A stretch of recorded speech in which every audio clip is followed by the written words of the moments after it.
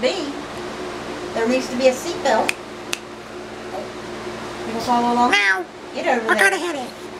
I got a headache too. Well, It's gonna rain. The sky's all dark. I'm gonna keep us upbeat. Alright. Hi everyone, I'm here with a Bible reading. I hope you guys are having a good day. Happy anniversary in heaven to my granny and papa today. They got married on St. Patrick's Day many years ago. Hope you guys are wearing your green.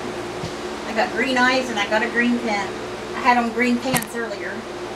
You bumped the camera, is it still okay? Now. Alright. So today we're going to be reading Luke chapter 2, verse 36 through 52, Psalm 60, and Proverbs chapter 11, verse 15. Huh? No. I didn't. So this looks like it's going to be a short reading.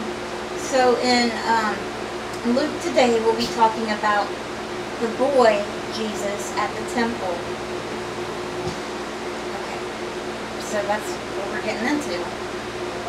Taking off from yesterday and then getting into the boy Jesus at the temple. There was also a prophet, Anna, the daughter of Penuel of the tribe of Asher. She was very old. She had lived with her husband 7 years after her marriage, and then was a widow until she was 84. She never left the temple, but worshipped night and day, fasting and praying. Coming up to them at that very moment, she gave thanks to God and spoke about the child to all who were looking forward to the redemption of Jerusalem. When Joseph and Mary had done everything required by the law of the Lord, they returned to Galilee to their own town of Nazareth. And the child grew and became strong. He was filled with wisdom,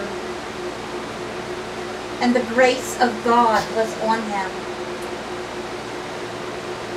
Hey Sherm, can you shut these for me? Every year, Jesus' parents went to Jerusalem for the festival of the Passover. When he was 12 years old, they went up to the festival according to the custom. After the festival was over, while his parents were still returning home, the boy Jesus stayed behind in Jerusalem, but they were unaware of it. Mary and Joseph didn't know that Jesus was not following them. There was probably crowds of people. Thinking he was in their company, they traveled on for a whole day. Then they began looking for him among their relatives and friends. When they did not find him, they went back to Jerusalem to look for him. Where do you think he was? Do you think he was there, somewhere scared, crying, looking for his parents? After 3 days, they found him in the temple courts, sitting among the teachers, listening to them and asking them questions. Everyone who heard him was amazed at his understanding and his answers. When his parents saw him, they were astonished. His mother said to him, "Son, why have you treated us like this? Your father and I have been anxiously searching for you." "Why were you searching for me?" Jesus asked. He asked him, "Didn't you know I had to be in my Father's house?" But they did not understand what he was saying to them.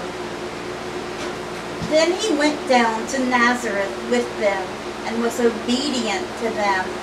But his mother treasured all these things in her heart. And Jesus grew in wisdom and stature and in favor with God and man. Amen. Amen. And that is what we're stopping with Luke today. Okay, and now we're going to Psalm 60. It has 12 verses. Psalm 60, for the director of music to the tune of the Lily of the Covenant, a miktam of David for teaching, when he fought Aram Naharaim and Aram Zobah, and when Joab returned and struck down 12,000 Edomites in the valley of Salt. All right. That was a lot, wasn't it? You have rejected us, God, and burst upon us. You have been angry. Now restore us. You have shaken the land and tore it open. Mend its fractures, for it is quaking. You have shown your people desperate times. You have given us wine that makes us stagger. But for those who fear you, you have raised a banner to be unfurled against the bow. Save us and help us with your right hand, that those you love may be delivered. God has spoken from his sanctuary. In triumph, I will parcel out Shechem and measure off the valley of Succoth. Gilead is mine, and Manasseh is mine. Ephraim is my helmet. Judah is my scepter. Moab is my wash basin. On Edom I toss my sandal. Over Philistia I shout in triumph. Who will bring me to the fortified city? Who will lead me to Edom? Is it not you, God? You who have now rejected us? And you no longer go out with our armies? Give us aid against the enemy, for human help is worthless. With God we will gain the victory, and he will stample and he will trample down our enemies. Amen. And that was Psalm 60. Psalm 60. The whole psalm. Okay. And now, we are going to end today's Bible reading with Proverbs chapter 11, verse 15. One proverb. Like I say, it seems like the farther you get in the Bible, like the shorter Proverbs we get. Usually it starts out with a lot and then slows down. Sometimes you'll get a lot, and then mostly it's like one or two, sometimes three. Whoever puts up security for a stranger will surely suffer, but whoever refuses to shake hands in pledge is saved. Yep. Gotta be careful. Be careful who you trust, I guess. You know, maybe dealing with, you know, Satan's the prince of this world, and he has a lot of his demons and people that follow him here on this earth. So you gotta be on your guard. And Satan is the father of lies. So be on your guard and pray. And keep your faith strong. And make sure you're dealing with good people. If you feel uneasy about the situation, trust your instincts. Because that's probably God telling you this ain't the good situation you want. You know, you don't need to be here. Trust your instincts. Because they're usually right. That's probably God. Probably your brother Jesus, or your Father God, or an angel telling you, hurry, get out of here, you know, this is not good for you. You feel good about a situation, or you feel bad, you know what I mean? Alright guys, let me go through the prayer request. Please play. Oh, I cannot talk. stupid COVID. So embarrassing. And it got no better. Well, please keep my mom, Rhonda Karchner, in your prayers. She just got back a little video a little bit ago from her radiation appointment, and she's got till the 23rd for her last one. The blood pressure medicine and the other one she's on seem to be helping for now. Please pray for Sherm.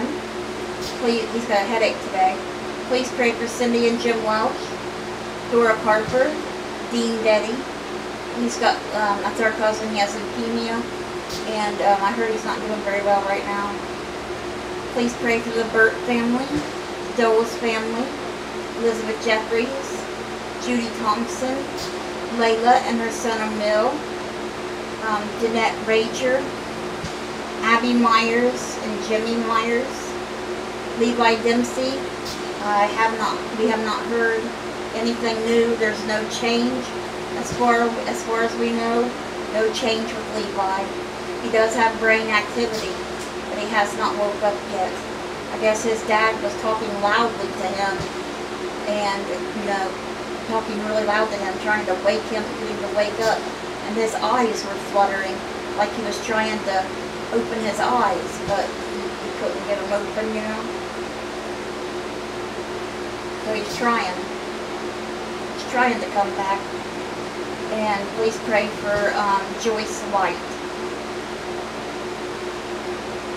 Please pray for Abby, because she left with her boyfriend last night, and she hasn't called anyone or came back home yet, so we don't know if she's alright or what she's doing.